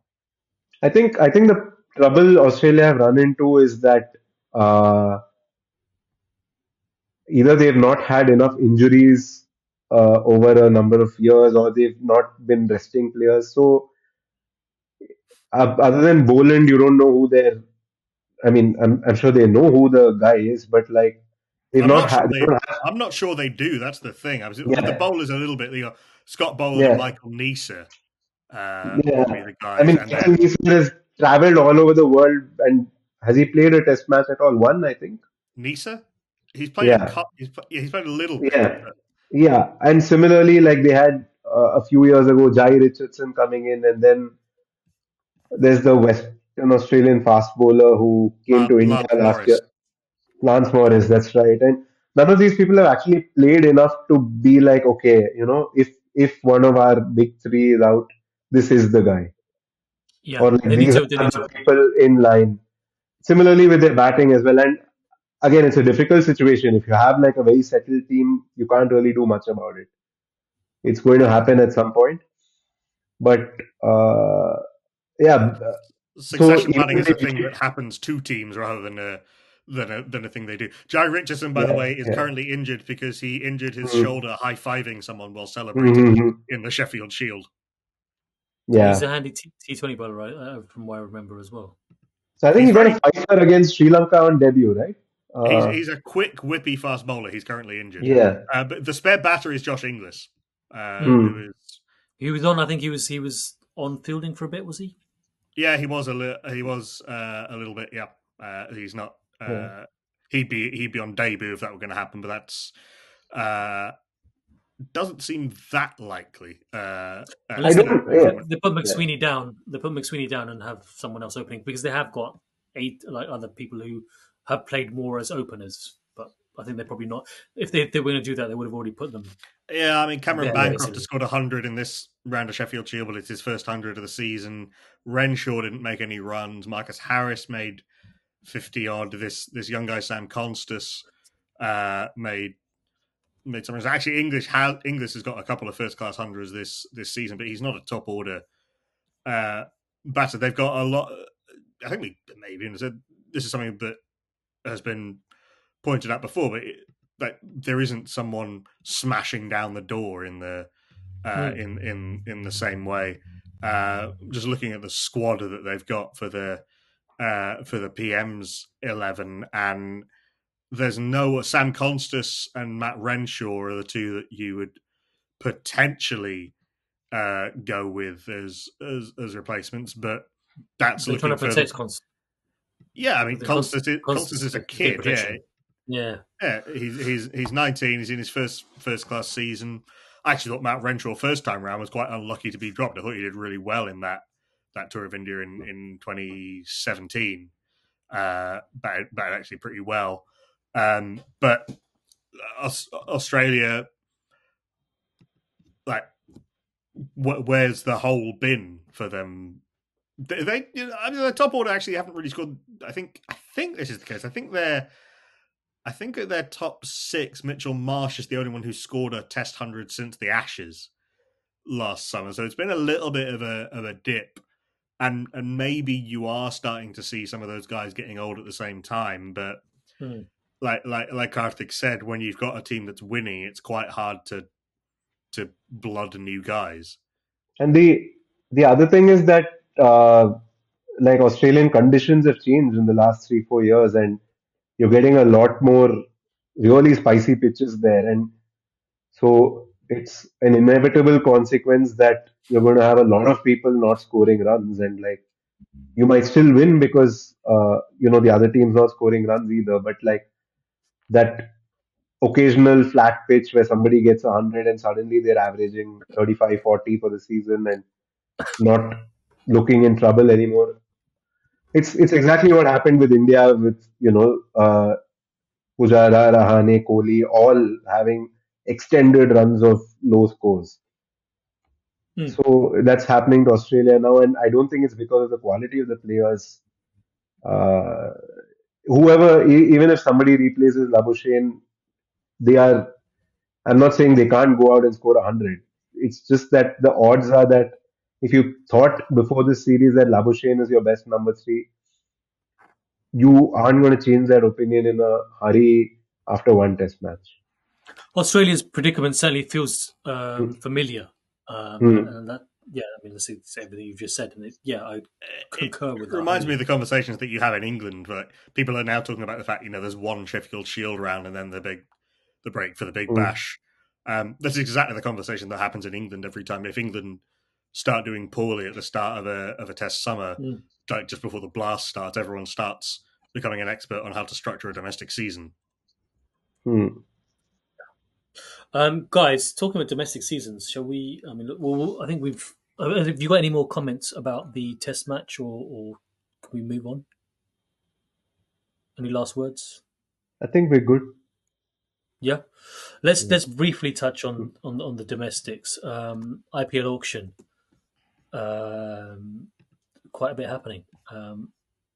Boys to men stuff, I think. Nakul. Boys to boys in the case of the Suryavanshi, Vaibhav Suryavanshi. Should a 13-year-old really be playing adult professional cricket? I'm not really sure. That seems like what happens to? Does it get into like some sort of fund that he accesses once he turns 18 or something? It must be going into a trust fund, right? Yeah. He's sure. He's not even opening up. It's probably going to his parents, right? His parents are going to be buying a nice big bungalow and probably a Fortuner or something, and just chilling. I mean, that's what's going to happen. The guy is clearly, he scored 100 against Australia under 19 when he was 13, but like it just doesn't sit right with me. There seems to be, there should be a minimum age, to be honest, because because mentally, I think that you got to protect his 13-year-old brain. Hanging around with the big boys you can become a Lafunga very quickly. And just like all of the circus around the IPL, that can't be healthy. No. Yeah, cricket. And beyond all of that, cricket, especially if you're a batter, is just such it messes with your mind, right? Like you might not be doing anything wrong, but you've got 3 ducks in a row or something because you just got really good balls. And how do you deal with that as a 13-year-old? They're going to have to be. Yeah. They're going to have to be. Rajasthan Royals are going to have to do a hell of a lot of pastoral work with that. But apart from that, Rishabh Pant becoming the most expensive IPL player ever is one of the least surprising things to ever happen in cricket. It would have been weird, frankly, if that hadn't happened. Like, it's kind of odd that he was in the mega auction at all. To be honest, even if he didn't have a great year. Ricky Ponting getting the band back together at Punjab. I was going to say, all of the Australians. Iyer is going to be my captain, but I have to check with the boss. Is basically what he said. Yeah, Maxwell and Stoinis bringing the vibes. Archdeep as well. They released him and then bought him back for like 18 crore. Like you could have just retained him. Yeah, my sister is a big Delhi Capitals fan. She's very happy that Faf is going to be the sexy Faf. Oh yeah, man. Well, one of the best looking men ever to play cricket. Jofra back in the IPL. Be very interesting to see how Gujarat Titans managed to not win the IPL, despite the fact that they have Jos Buttler and Rashid Khan, who would be pretty high up. Pretty high up, and Rabada as well. I was looking at the Gujarat Titans team, and I was like, "What the hell? These guys, like, what are they? It's incredible. Like, they've strengthened again, and they've got some incredible players. Like you said, Rashid Khan, Jos Buttler, Rabada. Who else is on the? I think you got the list in front of you, right? Haven't you, Nakul? What's the full Gujarat Titans? Let me open it up as well. KK, who do you support? To know what I'm talking about. No, absolutely not. Okay. Yeah. Is it because you're a purist, or you just you? No. It's because I'm a journalist. I'm not supposed to support anybody, including India and whatever. Is the correct answer? They got Prasidh Krishna. They signed Washington Sundar for a bizarrely low. Fee. 3.2 crores. It feels like IPL teams don't rate his batting as a T20 asset.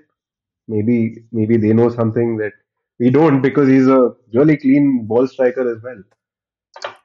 Kharel Kutsia, who's a very, very talented. We've seen what he can do against India. Tevati are there for that one innings a season.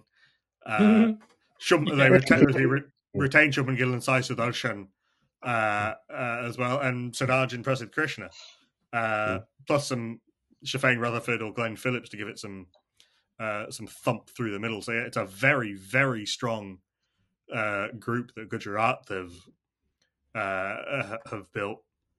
Yeah. Rajasthan have a potentially terrifying attack with Jofra Archer, Wanindu Hasaranga, and Mahesh Deekshana, which is pretty. They're not going to pick three overseas bowlers, unfortunately. Like, that never happens. So you're never going to see the three of them play together. Which is a shame. Although, to be honest, there are other overseas. Their only other really major big overseas is Simran Hetmeyer. So it's not impossible. That's true. Yeah. Could happen. Yeah. I should just tell our listeners while you guys are looking through those is that we have a new franchise show as part of our stable called The Big Bag.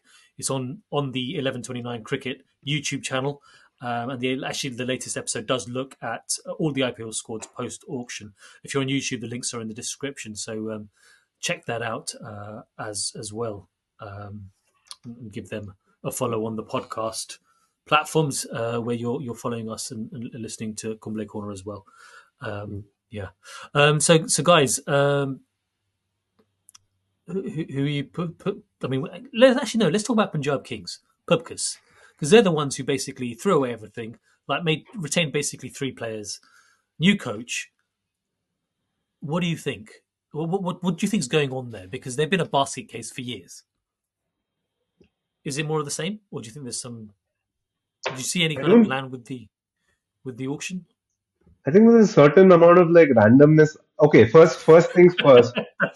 Yeah. First things first. I don't. I mean, Shreyas Iyer is a really good cricketer. I have no. Let me say that first. I've also met him actually, but I didn't take a photo with him because I think it was last summer when he was injured. He was in London. Bizarrely, he's sitting outside a Cafe Nero on Regent Street, which is like a really weird place to be sitting outside. And I had a brief interchange with him, but I didn't ask him for a photo. I think a lot of so I'm quite glad he's my my captain. I think a lot of Indian cricketers enjoy leaving India because they can be anonymous in public. Yeah. Well, yeah, but that's probably not if you're going to be anonymous, don't do it on Regent Street where Indians are walking, right next to a uni, where Indians are walking around all the time, like me. Maybe he got But bored of being anonymous and he's like, let me go where the Indians are. And yeah, he said, I was talking I feel to him, I spoke to him. yeah. There might be. And I said to him, I He was was talking to literally him, and looking for you. He was literally looking for you, and you he did found say, him. I'm sure, he said, I'm Shreyas Iyer. I said, no, I know who you are. Like, because this is after we started speaking. Yeah, yeah. But to So come he said, back Shreyas is a good player. to Yeah. yeah, he's a lovely cricketer and all that. But I would not be spending that much of my purse on him. I just think the IPL hasn't grown out of its out of this thought that captains are really important. And again, like yeah, I mean, I look at how that his auction went, right? And there were a few teams bidding for him. KKR were bidding for him as well, and he won the title with them last season. He was their captain. He lifted the trophy and everything.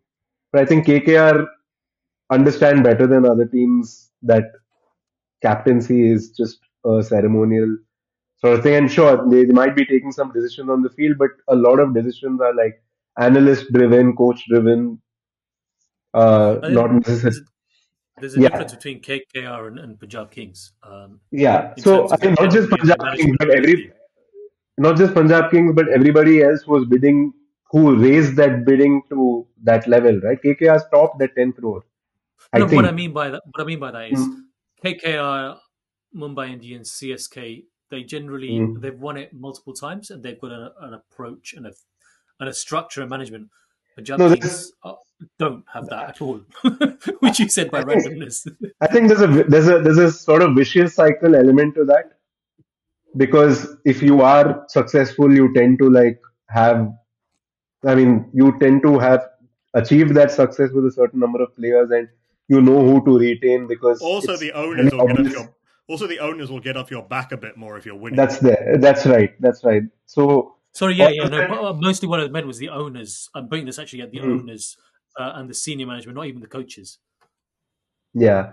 So, I mean, Punjab Kings went into that auction with basically this, because they had retained just a couple of players and not big names, so they had barely spent any money. So they went into this auction and they gave you the feeling that, they could just pick up like three, four, like really, really like marquee kind of names. And I don't think Shreyas Iyer is one of them, right? Yeah, so. I agree with you. mm, Yeah, and therefore they're like just starting from there and just how the auction went. I mean, they have some good players. You will end up with some good players, but I don't see like a plan or a kind of structure there yet. So I don't think they're starting off on a very good footing, but that's not stopped teams from like winning the whole thing in the past. So Yeah, it doesn't. yeah. It's not that dissimilar from the job. Ricky Ponting turned Delhi from a joke into a relevant team quite Mm. quickly, and it's kind of the job he has to do with Punjab uh, this time around. There's a couple of like Marco Janssen is a cricketer who can be a real difference maker, and is someone who is unusual. Is like a standout in his uh, kind of in his sort of style of cricket. There aren't Hmm. that many all rounders out there who can hit the ball as far and as hard and bowl as fast as him, and he's a left armer Yeah. as well. Yusuf Chahal is obviously a terrific bowler. Uh, it would be fantastic for Punjab if Lockie Ferguson can recover some of what he's about, because there was a period for KKR where he was basically a cheat code, where he was basically unplayable, but that seems to have disappeared a little bit. And Osmatullah Omarzai uh, is a guy who's come on leaps and bounds, and Maxi is Maxi. Mm. Punjab. The problem with going in with a lot of money into an auction is that everybody else knows that you've got a lot of money as well, Try and beat and you. Mm. you can end up getting drawn into bidding wars that you don't want to be in, and end up having to pay Mm. over the odds for players. But So uh, from the north, let's look at the south. Ashwin returns home. Swan song. I don't know how long he's going to be playing in the IPL for. I don't even know how many games he'll play. But the fact is, he's a CSK now. We've been saying this about Dhoni for 4 years. Well, yeah, right, it's quite ridiculous that Dhoni's still hanging around. But the uncapped Dhoni. Yeah. Yeah. You say no one's bigger than the club. Well, I mean, I don't know. I'm not sure. Yeah. He's bigger than the league. Yeah. He's load bearing. If he goes, the entire thing falls apart. He's the only person who, apart from Vijay, who gets the way with being called Talapati. So I think that's what it is. No, he's Tala. He's not Talapati. I thought they were short for Talapati. No. Tala is Ajit. Talapati is Vijay. Sorry. Okay, well that's my ignorance. I wrote 10,000 words on all of this last year, just reading. But but coming back to CSK and the squad, they just did what they always do, and they basically brought back Ashwin. I think Noor Ahmed is a damn good player to have. Yeah. And there was a period last season where the Chepauk pitch was not turning as it tends to. I mean, they weren't doctoring it quite as much. I think now it's going to go back to being like they're going to play 3 spinners, 4 maybe, and they have a really good team for Chepauk as they always do. So that's a good squad, I think. And I think they have Sam Curran back as well, who's how much did they spend on him? 2.4 crores. That's ridiculous. Like, he may have fallen off a bit from whatever, but that's a steal. He's actually been back. He's actually been playing pretty well for England this this year. I think I saw somewhere that it's the biggest pay cut in IPL history that Sam Curran has taken season on season. Also, Nathan Ellis, who's also an excellent bowler for those kind of conditions with his cutters. Jamie Overton, who bats for England as a specialist number 8 slugger. There's a lot of middle order sluggers actually. Shivam Dubey, Jamie Overton, and I was going to say Jadeja, but Jadeja actually isn't that big a hitter in IPL terms. But Deepak Hooda as well. Really interested to see Kamlesh Nagarkoti as at CSK, and I'd love to see him really reignite his career after those horrible injuries that he's just had. Also, Gurjapneet Singh, who is a Punjabi who a Punjabi fast bowler who plays for Tamil Nadu. Yeah, I've seen him around. He represents a bit of a sort of like a heritage thing. Like I mean, there's I don't know if you guys have heard of A.G. Ram Singh, who was like a left arm spinner and a middle order batter, who was like one of Tamil Nadu's early. I mean, back in the day, Madras, it wasn't even called Tamil Nadu then. They're early legends, and his sons played for Tamil Nadu, and a couple of them played for India as well. So there's the Sikh Tamil Nadu player in the CSK team, which I don't know, like there's something nice and romantic about that as well. He's got a big beard, and he got Cheteshwar Pujara in the Ranji Trophy recently. Yeah, he's basically the Bumrah of Tamil Nadu. He looks like that guy who turns up from the other village in Lagan. I was going to say the same thing to you. Yeah. Yes, that's exactly it.